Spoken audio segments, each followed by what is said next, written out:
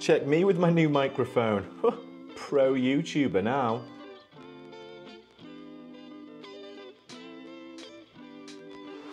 Hello and welcome to Phil Galloway Draws. Now today it's going to be really quick fire one because I've been busy with work. I might get an email at any time. We've all been sick in the house. We've had holidays. It's just been crazy. But I'm back. I've got more videos in the pipeline. So thanks for bearing with me. Now you may remember these fellas from a little while ago in my last video where we drew the faces and showed you how to draw them. Well today, nice and simple, we're going to paint them. So painting over the pencil lines, it's probably going to be a little bit tighter than I usually would work for quick face studies, but you'll get the general gist of it, and overall it's just about using base colour, building up the textures, using your brush strokes to create form, and having fun with colour. If we can learn that from this video, perfect. Now everyone's got their own style when it comes to painting, but hopefully a few of these tips might help you along the way and give you a little bit of confidence to try something new. It doesn't really matter what you're working on, whether it's your PC, your iPad, what program you're using, whether be it Krita, Corel, Procreate or ArtRage. Today I'm going to be using Rebelle 7 Pro, which is really funky, but I am still getting used to it. Definitely worth a check out just to watch the paint kind of dribble down the page really. The fundamentals are the same. Base paint, build it up. Now not all programs react the same, the paint doesn't mold the same and merge together the same.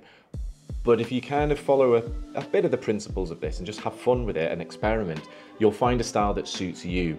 And that's the crutch of it really. Use colour, be bold, be brave with it, and just have fun creating nice simple portraits. These aren't finished products, these are just kind of quick thumbnail sketches. Each one took maybe 20 to 25 minutes each.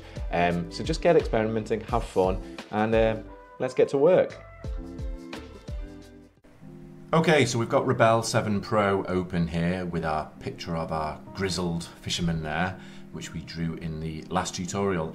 And first of all, as you can see, I'm using a very kind of thin wash of an orange, kind of ochre orange undercoat really, a base paint, because there's nothing more scary, I think, and daunting than looking at a white page, whether you've drawn on it or it's just a plain page.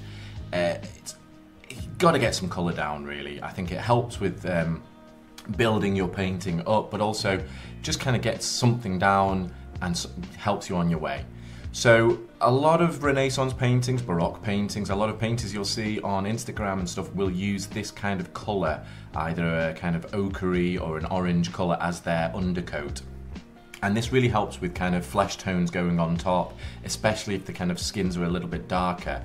You can really build up on that, and then you start to see some of those orange tints coming through. When you leave it blank, and you'll see on one of the examples coming up, when you leave the paint blank underneath, the paper blank underneath, sorry, you obviously have white showing through. Now that can lead to a completely different kind of portrait, and if that's the look you're going for, then that's cool.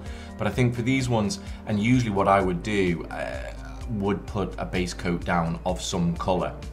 And it's always fun to experiment with different colours as your base coat, because you'll find that you'll start using weirder and wonderfuler colours on top, and just seeing that flash of pink or a flash of blue coming through really kind of excites your painting and can take it to a whole new level rather than just being a straight up copy. Now for this fella, as you can see, we're starting to put the kind of dark kind of tones on. I wanted to keep it reasonably realistic in the way it looked, but you'll see I hadn't really planned out a kind of palette. I very rarely do. I kind of just go on feel. But you'll start to see me introduce quite weird colours, blues and greens and stuff like this. And you've got to remember, when you look at skin on someone, it's very rarely just kind of flesh tint or brown or this. It's got a lot of subtle changes going on in there. And you'll see some artists will paint a base coat of like full-on green below, because when you look at skin, there is very much a green tint to it. And that's cool as well. That can really kind of make an exciting portrait. But for this one with the orange, because of his tanned more skin and the kind of reds going down into his neck, I thought let's keep it with orange, keep it warm coloured, and we'll start adding on top of it.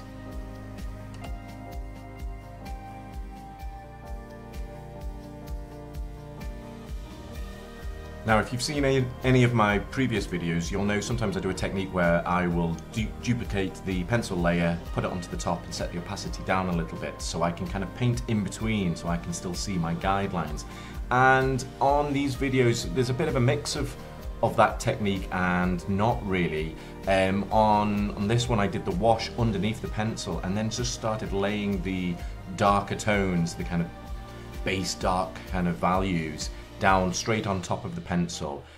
So you kind of, if you have the pencil on top, it's usually for a more, if you're going for a very realistic painting where you don't want to deviate from your pencil lines that you've taken so long over to kind of get right. Whereas these are quick studies, and especially if you're painting kind of looser, you don't want to be constrained by those lines. You kind of want to use them as a guide and go over them. And again, it makes for a more immediate kind of painting where you aren't just kind of filling in and kind of almost kind of colouring by numbers, if you will. You are kind of using that as a guide and you're building on top. So as you can see now, I've done quite a lot of the dark tones. I've introduced quite a navy blue there, because across from his shirt and his eyes and his eyebrows and his hair, there was a kind of blue tint kind of coming across. And what you'll find with these kind of quick thumbnail sketches and quick doodles of people, whether it's a 5-minute one or a half an hour one or even an hour one, you will go through a stage where you are completely unhappy with the painting, and that's fine. Ride it out, keep going. There's always a stage where I'll turn to my partner or I'll just kind of say to myself like, oh, this is rubbish. This isn't working. Keep going. It's usually, you know, as Batman says, the night is always darkest before the dawn, just before the dawn. It will come good. And if it doesn't come good, keep building on top, keep trying. And remember, it's digital. You've not wasted any paint. If it really goes pear-shaped and isn't coming back together, you've not lost anything. Just delete the layer, maybe start again. Maybe something along the lines, maybe one colour was throwing it off.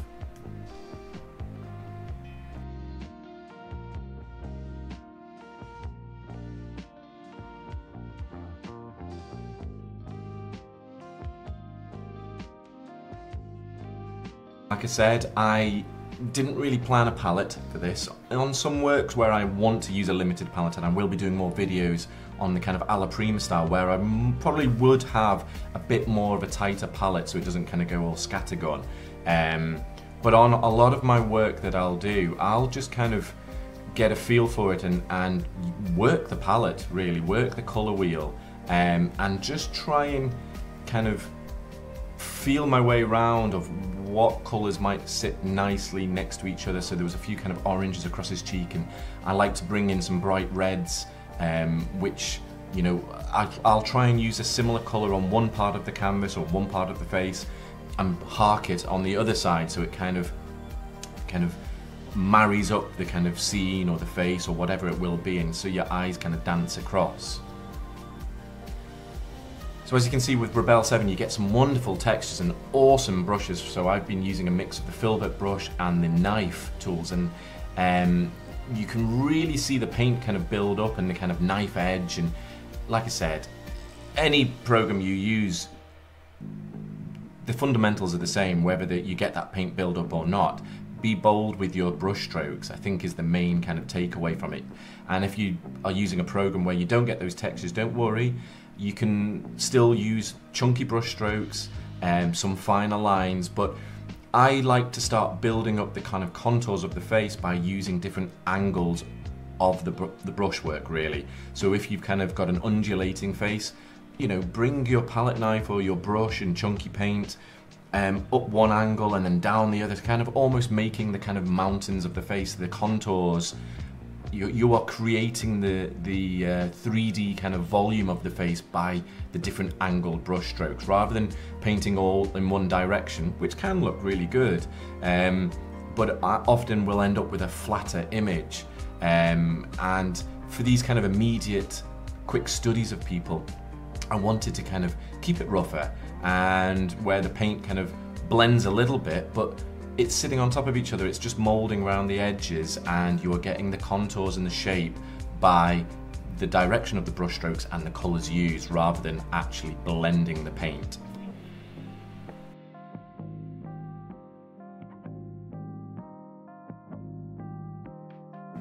Okay, so we're fast approaching the end of this study, and I'm reasonably happy with it. Like I mentioned before, these weren't meant to be finished things. These weren't going to a client. They were just little studies of faces and people I found on Pinterest and on the internet, which I thought would make for kind of interesting little portraits to kind of show you guys. And this went through a few iterations where, you know, along the way where I was like, oh, this is not working, I might kind of go back a few steps. But it started coming together, and when I added those red flecks over the ears, it kind of just brought it together and added that depth in front of the darkness of the hair. Now, I did try a little bit of background stuff and thinking maybe I could put a background in, but I thought it started looking a bit like a holiday brochure, and I preferred it just with the head. And there he is. He's got those sad, mournful eyes, and hopefully we kind of conveyed it. Now, moving on to this next chap. Now, I really enjoyed the pencil drawing of this, but on this one, as you'll see here, I used a red base paint. Now, watch Rebelle 7 in action. Look at that paint flow there. Oh, it's so cool to use. It really is fun. You can tilt the kind of canvas in that top right-hand corner. You've got your tilt kind of wheel, I suppose, and you can angle the strength of the tilt, and if you add more medium or water or whatever it might be to your brush, it will dribble down the canvas, and you can dry it as it's going, you can tilt it in other ways. It's fantastic, it's so cool to use.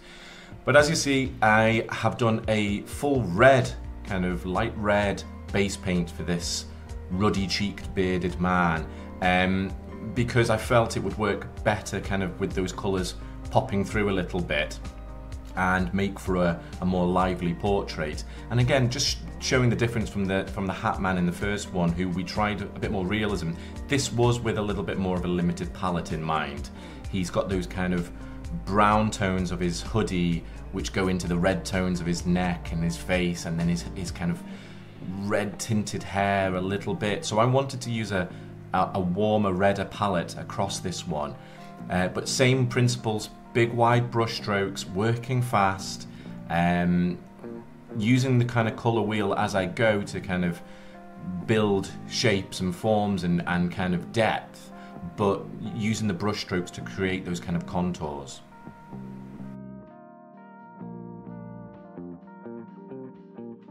So as you can see, I have put in the kind of darker tones, and we're starting to add a little bit of detail and a little bit of the highlights coming across, and that's when the painting starts to kind of jump off the page.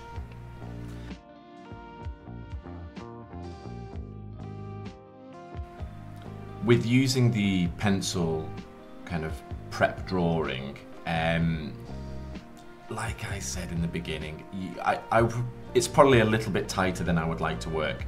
I would love to draw this guy again completely just using paint, no pencil drawings, really thick brush strokes, so it almost becomes more impressionistic around his face. I feel there's a bit too much detail around his glasses and his eyes to make it a kind of finished portrait. It's a really kind of nice way of working and doing quick studies and getting a feel for someone's kind of anatomy and their face and their features, but I do prefer working a little bit more immediate, straight with the paint rather than the pencil drawing for these kind of portraits.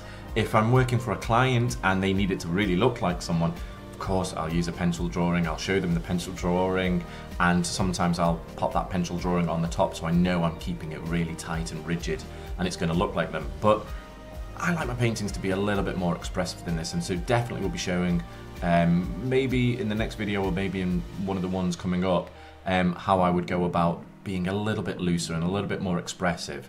But this is a kind of good halfway house if you are finding your portraits are either a little bit stagnant, a little bit run-of-the-mill, or you're just a bit scared of pushing your paintings that little bit further or being a bit bolder with colour, then this kind of technique will loosen you up. It's a really good one to kind of work this kind of style and immediacy as a warm-up study to just kind of get your juices flowing, get your creative mind on, get your wrists and fingers loose, and stop you kind of panicking when you come to something. You know, there's no right or wrong, as we've said in as I say in all my videos.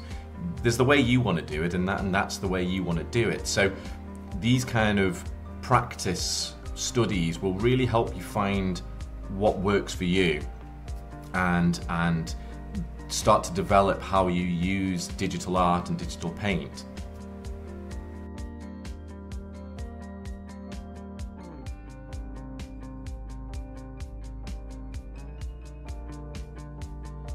This painting never really went through a stage where I was pulling my hair out and was unhappy with it. I was quite happy with him all the way through it. I think because we got that red base paint kind of right and the little dribbles at the bottom, and I just found it really kind of shone through and helped the painting kind of come along. I didn't have to kind of force it as much with loads of different colours in there. Now, it's not an exact portrait of that man, it's not perfect. Like I said, I would like to attack him, I would like to tackle it with a bit more immediacy, but all the way through this I was actually quite happy with how he looked in the little green flash of his hoodie there, and I think it kind of conveys his character quite well, so I was quite happy with that. So again, use a red, use a different colour as the base paint, build on top of it. Okay, so we've got the old lady with the kind of cataracts and the wide glasses. A tough one to draw, this, because it doesn't really, it's not an exact copy of the photo.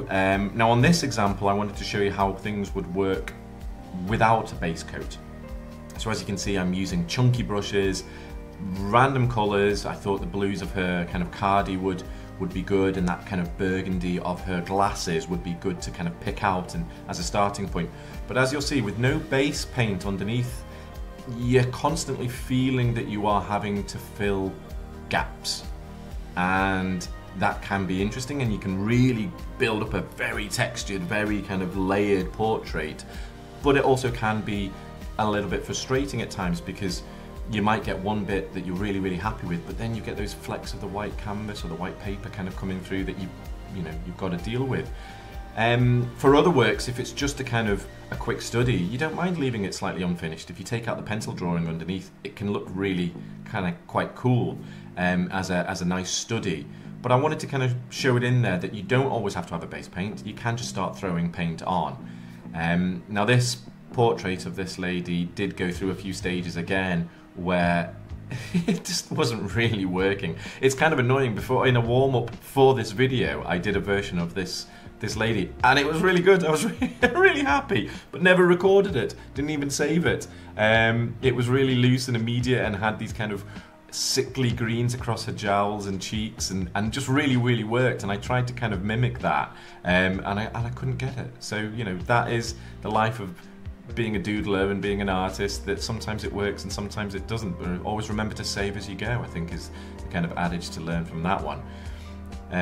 But it started coming together, and like with a lot of paintings, usually if you get the eyes right, or you'll come back and do the eyes again, you know, a lot of artists talk about eyes and being the most important part, but because that's the kind of bit that can, you know, engages the viewer on a kind of different level, we can kind of see into them. And I found that with this lady, once I got the eyes done and we kind of got that glassiness of her, whatever is up with that, her eye, I kind of tried to convey it a little bit. But once we started getting that emotion coming through, and you add that little highlight in the eyes, it does start to work, and it starts to kind of put your mind at rest that actually this is coming together, this is okay.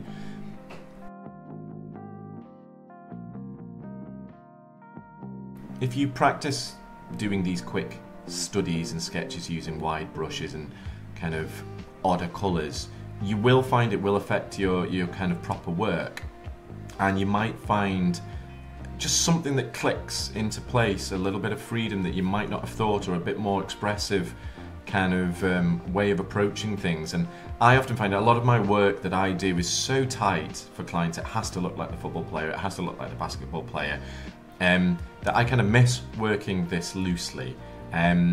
So if you are one of these people who usually work very realistically or tightly, just have a go, you know, experiment with it.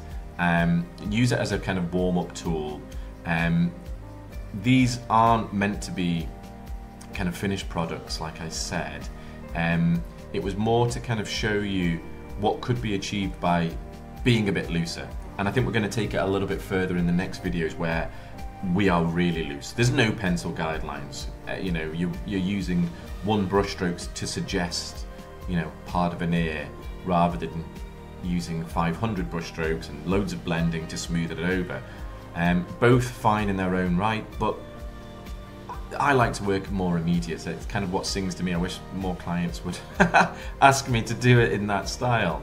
But I'm happy being busy, and that's the main thing.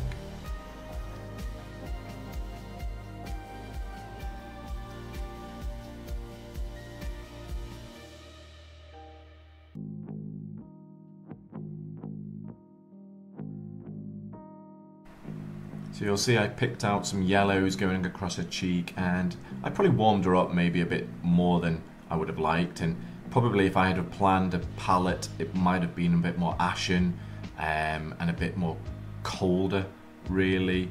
But this is a kind of showcase as much of, you know, not really Rebelle 7 as a program, but it's a fantastic thing to use, but more use the colour. You might not always get it right, but it's really good to warm up and doing these kind of studies.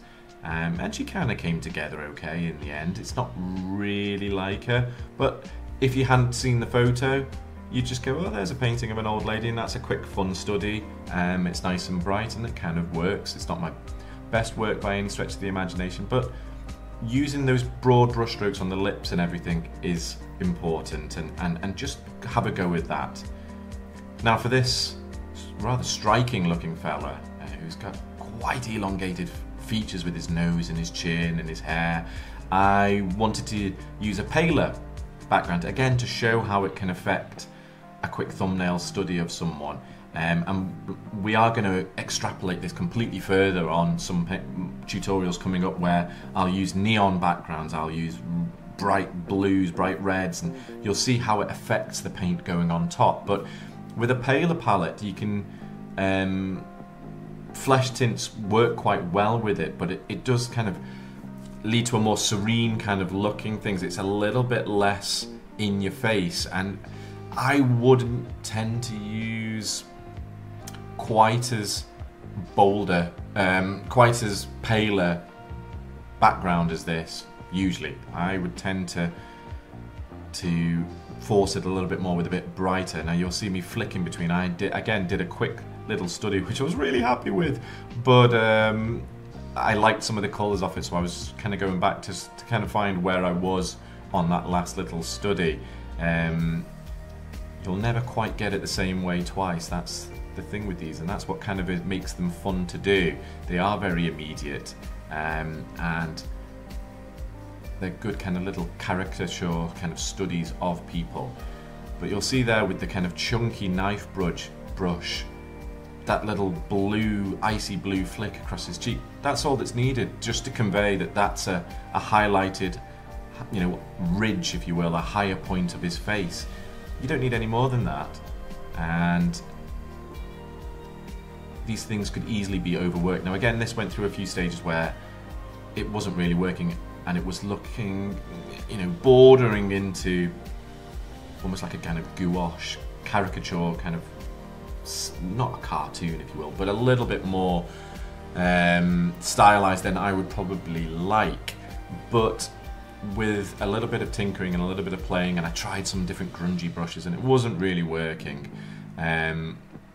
so went back to basics and added a little bit more kind of definition around certain areas, and you'll see in a second around the back of the hair, just doing a little red stripe going around the back of his head, just set the picture off and stopped it from being so wishy-washy. But while you're at this stage and while you're doing warm-up studies, experiment with things, see what happens, throw a random colour on and, you know, a splash of paint here and there, and suddenly it might just open up your portrait. And I think that's what this, I mean, I'm so busy with work at the moment and I've not had much time. Being able to do something so immediate and so quick was really quite refreshing. And even if you just, all you took from this tutorial was, I'm just going to splash paint on and I'm just going to experiment before I do something really tight and stressful on my eyes, it's a great warm-up. It really kind of does get you going, and you might just get something there that kind of clicks and works, and you can take a little bit further maybe on another painting. So just doing that little bit of depth around his eyes and there with a little bit of orange and the red bit around his neck, I just thought it started kind of coming together and started working as a standalone little picture. Now it's not something you'd ever frame up. These are thumbnail sketches. You see a few people on YouTube doing fantastic kind of studies in sketchbooks of gouache heads and things like that, and they're really, really good. I'd heartily recommend you checking them out, and I think that's what I wanted to convey on the digital side of things, that you can just do quick studies of heads. These didn't take more than 20 odd minutes to do, and you can find something out about your art, but also just warm up doing them and create a body of work and of head studies by working fast, working loosely, and working with thick brushes and unusual colours.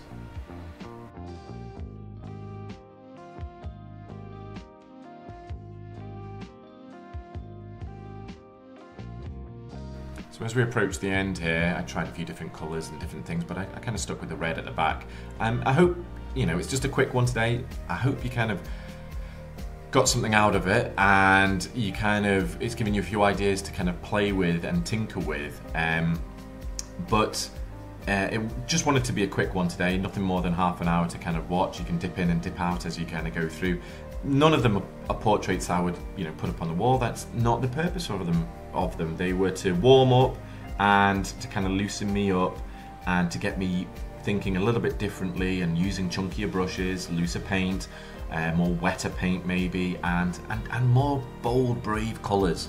The world can be a dull place, but it can also be a very, very vibrant place, and I think don't be scared of doing that. If that's, obviously if you're painting dark colours all the time and that's your kind of somber looking stuff, then totally ignore me.